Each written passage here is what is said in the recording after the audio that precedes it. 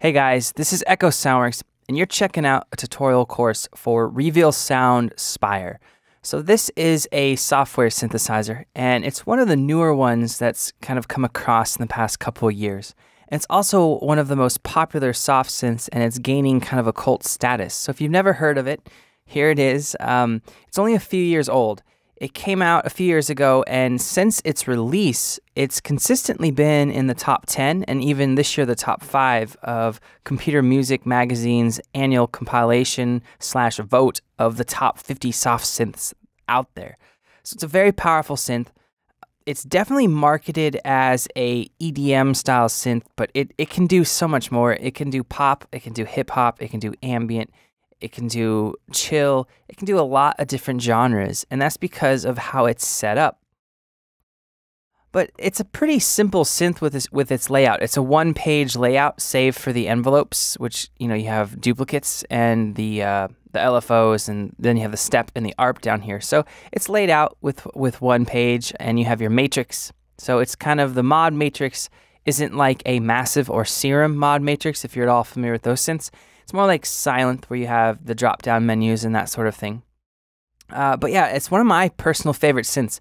Outside of Massive, this is probably the one that I'm finding myself using the most.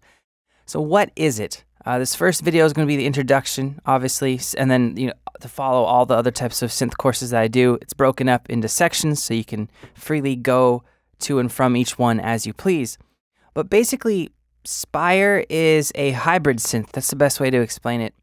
If you read about just on a site, you might think of it as another subtractive synth, but it's not. It has waveforms and wavetables that you would not get with a typical subtractive synth like Silent. So you're going to get a lot more waveforms, wave shapes, slash wavetables than sine, saw, triangle, pulse, all that sort of stuff. You get 49 of them, in fact. And they range from, your basic ones to piano, to violin, oboe, sitar, bayan. I don't even know what that is. I should probably look that up. Guitar, organs, you get vocals, robots, you get tons of cool stuff. So it is basically the workflow process is reminiscent of a subtractive synth. And if you're not familiar with that, there is another course that I've done on ADSR. It's comparing subtractive versus wavetable synthesis and talks about the differences between the two types. Check that out. I'm not going to get into a huge amount of depth in that topic with this because we're focusing on Spire, but basically, when you are using a subtractive synth, the sound or tone that's generated from the oscillator is going to be very bright and big, and then you subtract from that using a filter, hence the name subtractive synthesis. That's the workflow process inside of Spire, but it is not the limitation of the oscillators. You have these different modes: classic, noise, FM, AM, and SAW, pulse width modulation. So it's kind of a hybrid between subtractive meets wavetable meets a little bit of wave shaping, which is adding to a waveform, not cycling through the tables. So some of these presets sound very wavetable-y to me, and some of them actually take on more of the wave shaping. The manual and online doesn't give a very good clarification, so I'm kind of blending how my personal experience with what I know of the synth, so you guys can better understand it. But that's basically what's going on with Spire. It's a very powerful synth. It has effects. It has multiple filters, 4 oscillators. That's basically the architecture of this. So to finish this intro video, I was going to play a couple of the stock presets. Now, I will say that one of the best benefits of purchasing a synth that's newer, not to throw like Massive or Silent under the bus, those synths are getting actually old, which is weird to think of a soft synth getting old, but the stock libraries came out almost 10 years ago, if you can believe it.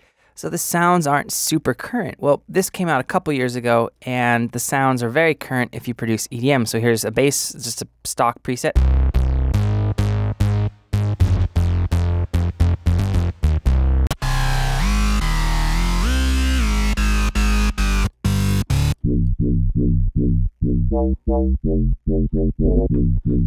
I mean, you could just use that in a song. So let me play some. We'll play some leads here.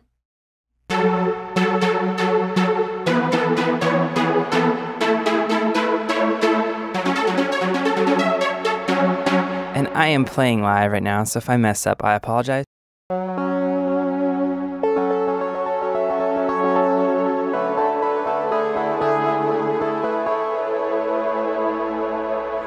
So that's a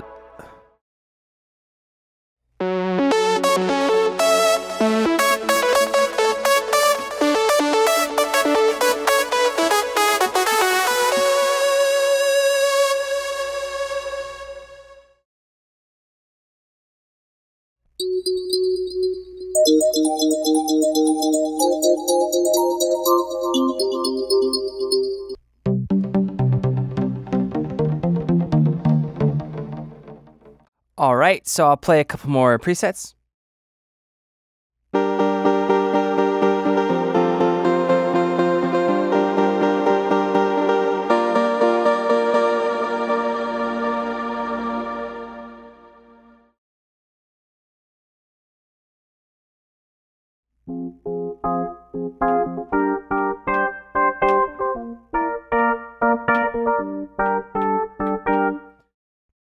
All right, so I could play the stock presets for a long time. It comes with multiple banks, but I want to actually get into the tutorial. So as you can see, or as you can hear rather, it's a very versatile sounding software synthesizer. So I'll see you in the next video where we will be discussing the layout.